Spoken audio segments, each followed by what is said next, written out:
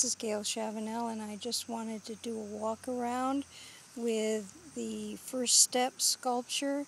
There's the little person, and he's walking out for the first time, and his mom is holding on to him. And you can see the very gentle way and that she's holding, and the child walking out. And I like the way he's embedded into the mother, and will come around the same way before, just kind of coming out from mom and the shadow as she watches him.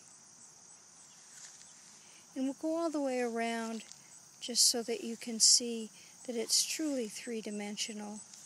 And the little guy, the little girl, as she takes her first steps. And because of the design of the cutout, you can see the child from both the front and the back. And that's the design that you liked.